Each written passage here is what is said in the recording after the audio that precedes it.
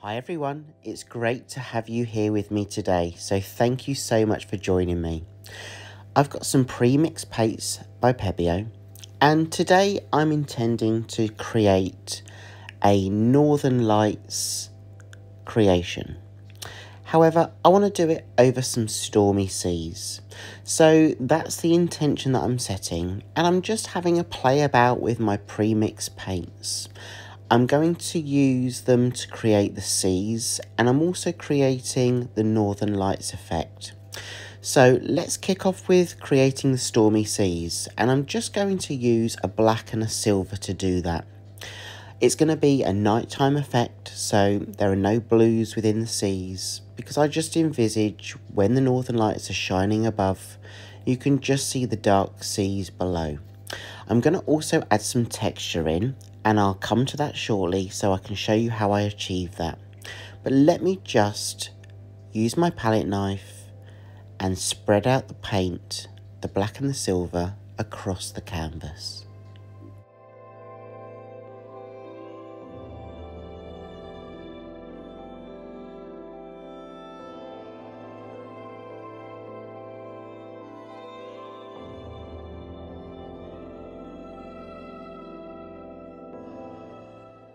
So I've got my base down for the seas, and I'm going to come back to that shortly. But let me now just prepare the sky. I'm using black because it's a nighttime effect, and then I'm going to use each one of those colours one by one and place some of those colours within the sky area. I'm then going to take my palette knife again and spread out the paint, but in a completely different direction. You'll see with the seas, I moved from left to right, and with the sky, I'm literally going to go from the direction of up and down. So by doing two different kind of ways, I'm creating a different movement effect on the piece. So as I said, I'm going to take one colour at a time, spread that on my canvas, and then use my palette knife.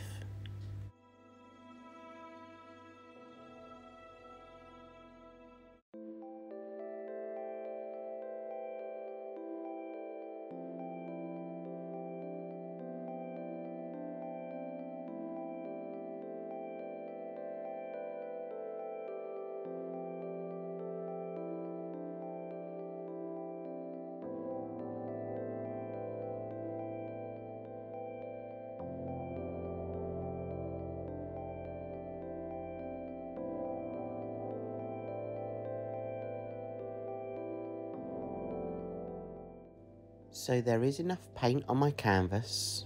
By using my palette knife, I will be spreading some of that paint across the areas that aren't yet covered. So don't worry about using too much, because there will be enough volume of paint on your canvas.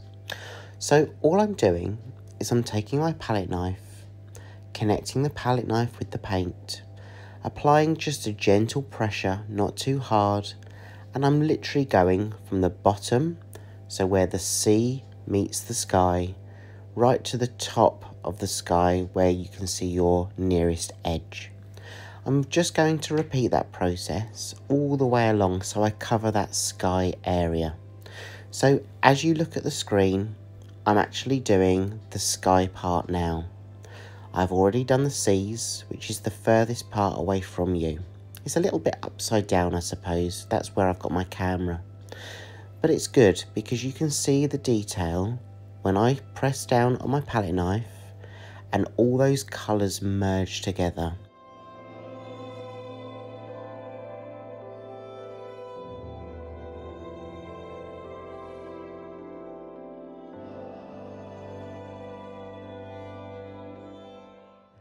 Once I've got all my paint down and spread out across the canvas, I'm then going to use various tools to create some texture.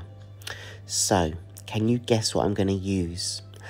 One of the tools that I use is a regular tool that I always use when swiping. Yes, you've guessed it, toilet paper. So I'm going to show you shortly how to create a little bit of texture, and then I'm going to use something else to create even more texture and movement within this piece. This part of the process is about getting down the foundations of the paint. You're creating the colour palette that you want on your canvas itself. And then you can use different tools to create different textures and different movement within a piece.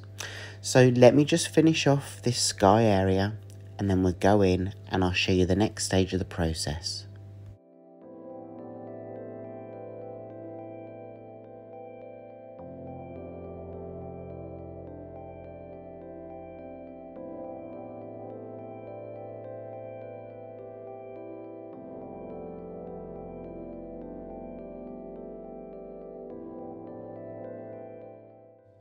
So I've folded my toilet paper up.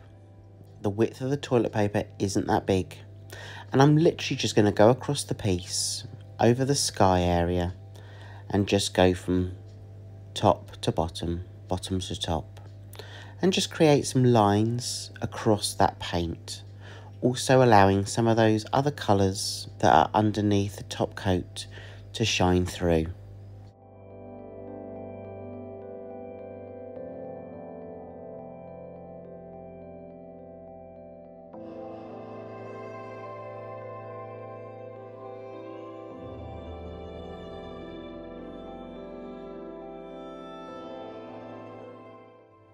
I'm also going to repeat that for the sea area.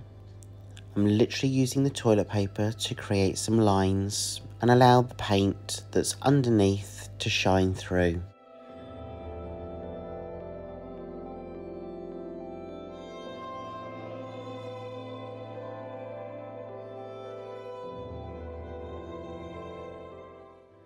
I'm really happy with the sky, but I do feel that the sea needs a little bit more texture and almost some roughness to it. It's a stormy sea at night, so let me just show you some of the details. I'm happy with the sky area in terms of the colours that I've used, and it's almost the glow of the northern lights. One day I hope to see them in real life and in person, but that's just the vision that I've got at the moment when I'm painting. So I'm now going to use a balloon. You'll see here, I'm just using a small balloon. So I'm using air to create a completely different texture on the sea area. I'm just going to do some balloon dips now, all the way across the seas, and you'll see what kind of effect that has.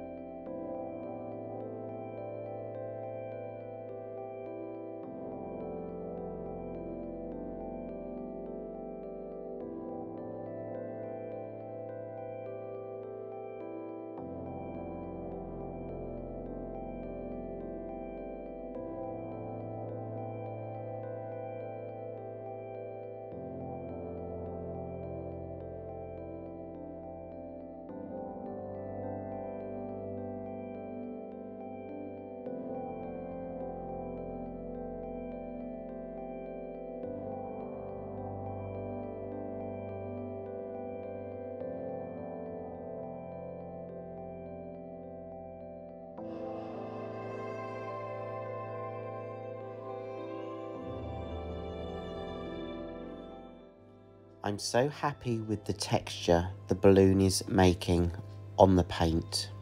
It definitely has more of a Stormy Seas feel, and I think the contrast against the northern light area that we've created just by using a swipe technique really sets this piece off. Two different textures, one for the sea and one for the sky.